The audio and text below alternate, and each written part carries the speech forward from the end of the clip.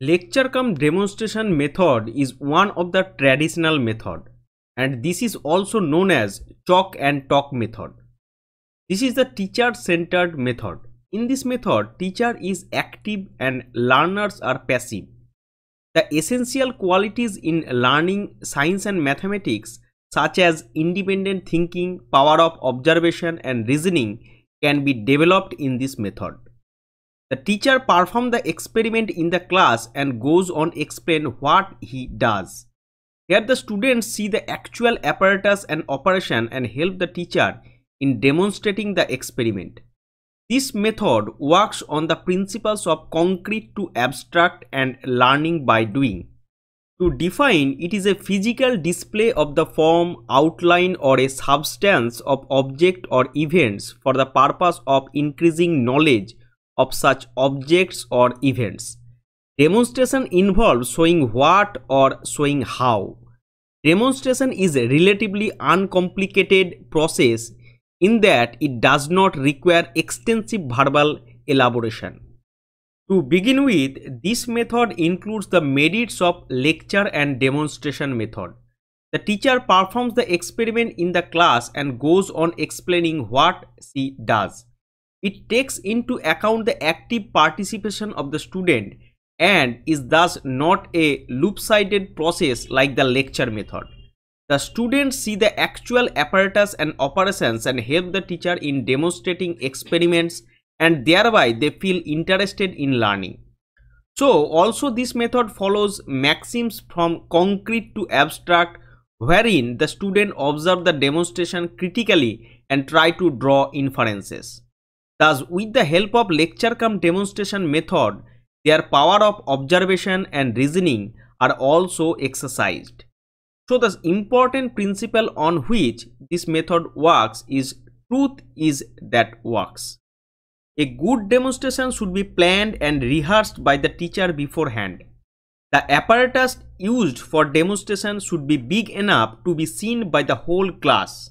If the class may be disciplined, she may allow them to sit on the benches to enable them a better view. Adequate lighting arrangement be made on demonstration table and a proper background table need to be provided. All the pieces of apparatus are placed in order before starting the demonstration. The apparatus likely to be used should be placed in the left hand side of the table, and it should be arranged in the same order in which it is likely to be used. Before actual starting the demonstration, a clear statement about the purpose of the demonstration be made to the students. The teacher makes sure that the demonstration lecture method leads to active participation of the student in the process of teaching. The demonstration should be quick and stick and should not appear to linger on unnecessarily. The demonstration should be interesting so that it captures the attention of the students. It would be better if the teacher demonstrates with materials or things the children handle in everyday life. For active participation of students, the teacher may call individual student in turn to help him in demonstration. The blackboard can also be used for drawing the necessary diagrams. These are some of the requirements of good demonstrations.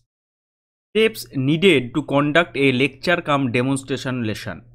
The first step is planning and preparation. While planning a demonstration, the following points should be kept in mind. That is the subject matter, lesson planning, rehearsal of experiment, collection and arrangement of apparatus. To achieve the above stated objective, the teacher should thoroughly go through the pages of the textbook relevant to the lesson. After this, he should prepare his lesson plan in which he should essentially include the principles to be explained, a lot of experiments to be demonstrated and type of questions to be asked from the students. These questions are arranged in a systematic order to be followed in the class. Before actually demonstrating the experiment to a class, the experiment be rehearsed under the condition prevailing in the classroom. In spite of this, something may go wrong at the actual lesson, so reverse apparatus is often useful. The apparatus has to be arranged in a systematic manner on the demonstration table. Thus, for the success of demonstration method, a teacher has to prepare himself as thoroughly as possible. The second step is introduction of lesson. The lesson may be introduced on the following basis, that is students' personal experience, students' environment, telling story, a simple and interesting experiment. It is always considered more useful to introduce the lesson in a problematic way, which would make the student realize the importance of the topic. The usual way through which the teacher can introduce the lesson is by telling some personal experience or incident of a simple and interesting experiment. A good experiment carefully demonstrated is likely to leave an everlasting impression on the mind of the young pupils and would set the students talking about it in the school. The third step is presentation of the subject matter. The teacher must study the subject matter considering the interest and experience of the student. The teacher should try to illustrate the facts and principles. Language used by the teacher should be simple and clear. While demonstration is going on, questions should be asked which help the students to understand the principles. Questions and cross-questions are essential for properly illuminating the principles discussed. Questions should be arranged in such a way that their answers may form a complete teaching unit. The fourth step is performance of experiment. A good observer has been described as a person who has learned the use of sense of touch, sight and smell in an intelligent way. Through this method, we want children to observe what happens in an experiment and to state it carefully. We also want them to make generalization without violating scientific spirit. That is, we should allow children from one experiment or observation. The following steps are generally accepted as valuable in conducting mathematics and science experiment generally. Write the problem to be solved in a simple words. To make a list of activities that has to be used to solve the problem. Gather material for conducting the experiment. Work out a format of steps in the order of procedure so everyone knows what is to be done. Teachers should try to experiment before conduction. Record the findings.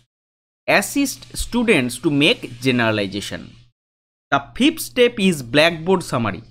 A summary of important results and principles should be written in the blackboard. Use of blackboard should also be frequently used to draw sketches and diagrams. The entire procedure should be displayed to the students after the demonstration. The final step is supervision. Students are asked to take the complete notes of the blackboard summary, including the sketches and diagrams drawn. Such a record will be quite helpful to the student while learning his lessons. Such a summary will provide beneficial only if it has been copied correctly from the blackboards, and to make sure that it is done so the teacher must check it frequently during this stage. Some common errors committed while delivering a demonstration lessons are: apparatus may not be ready for use. There may not be an apparent relation between the demonstration experiment and the topic under discussion. Blackboard summary not up to the mark. Teachers may be in a hurry to arrive at a generalization without allowing students to arrive at a generalization from facts. Teachers may not have allowed sufficient time for recording of data. Teacher may fail to ask the right type of questions. Now, merits of lecture cum demonstration method. It is an economical method as compared to a purely student-centered method. It is a psychological method and students take active interest in the teaching learning process. It leads the students from concrete to abstract situations. It is suitable method if the apparatus to be handled is costly and sensitive. Such apparatus is likely to be handled and damaged by the students. This method is safe if the experiment is dangerous. In comparison of heuristic project method, it is time saving, but purely lecture method is too lengthy. It can be successfully used for all types of students. It improves the observational and reasoning skills of the students. Some limitations of lecture cum demonstration method. It provides no scope for learning by doing for the students, as students are only observing the teacher performing. Since teacher performs the experiment at his or her own pace, many students may not be able to comprehend the concept being clarified. Since this method is not child-centered, it makes no provision for individual differences. All types of students, including slow learners and genius, have to proceed with the same speed. It fails to develop laboratory skills in the students. It fails to impart training in scientific attitude. In this method, students fails to observe many finer details of the apparatus used because they observe it from a distance. But above all, we can say that this method can be proved to be one of the best methods for teaching mathematics to high and higher secondary classes. The teacher should encourage the students to demonstrate the experiments to the class. Now try